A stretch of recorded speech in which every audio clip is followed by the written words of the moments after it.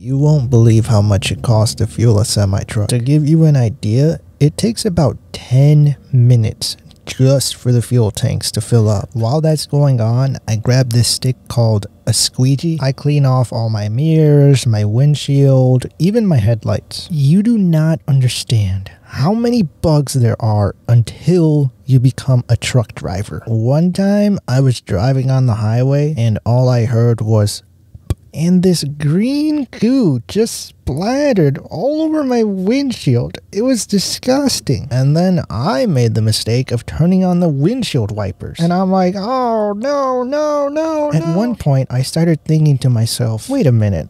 How dare this bug die on the driver's side of the windshield? I'm in a freaking semi-truck. My windshield alone is like half the size of most cars. The bug couldn't have